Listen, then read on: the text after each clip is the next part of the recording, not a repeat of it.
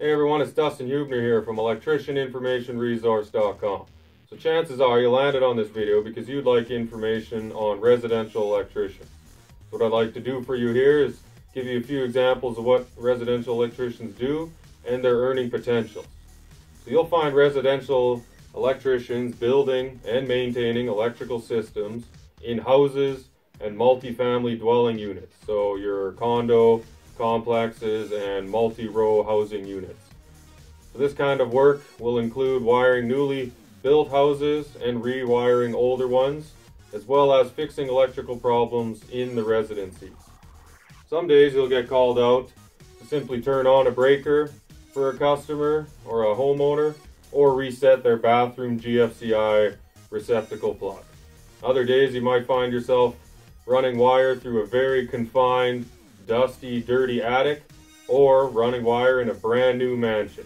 So it's very different what you might do on a daily basis.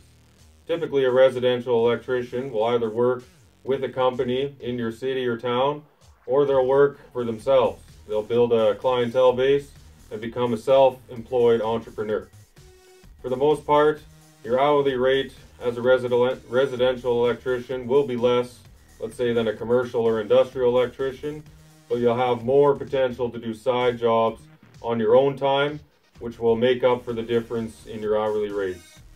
Earning overtime as a residential electrician is not as likely. Most electrical issues in houses and dwelling units could wait until the next day or till after the weekend.